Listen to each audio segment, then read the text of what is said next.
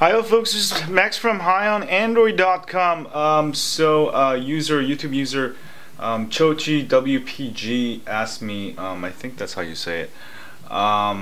He says, sorry for the noob question, but can you install any kernel over a custom ROM, or can you install different kernels with the ROM you're running? What is the advantage of doing this? Will the ROM still be stable and run properly? Thanks. That's a good question. I decided to make a video since a lot of people might have questions. So this is for the Galaxy S2, but it doesn't really matter.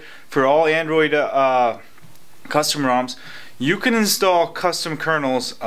Usually you just want to make sure you install gingerbread kernels on gingerbread, ICS kernels on ICS ROMs.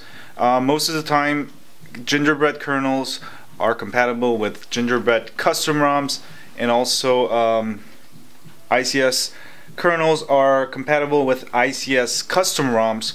So you can try it, and one of the things you should really do is make a backup using clockwork mode recovery of your custom ROM before you flash the ROM, because sometimes things can go funky, and that's why I try to find the right combo, because a lot of times ROMs come with custom features that must use that kernel, which is not always the case, but you're welcome to flash any kernels using that guide, gingerbread to gingerbread or ICS to ICS.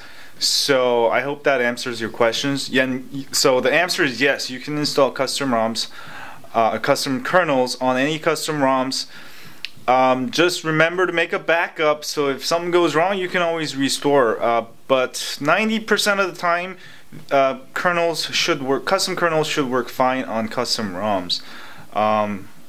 So go ahead and try it, and I'll try to make more videos, maybe focusing on kernels only, something like that. Anyway, I hope this helped you, and if you're gonna go, man, this alert's making crazy.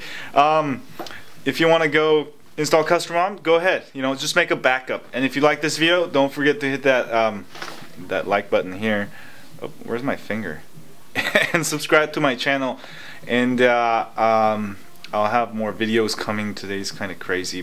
All of my servers went down, and it's all like programming. Like I can't even contact this hosting company, so I had to change the DNS to this my other backup server, and I was just doing that all day. So I'm gonna go make videos. So see y'all later.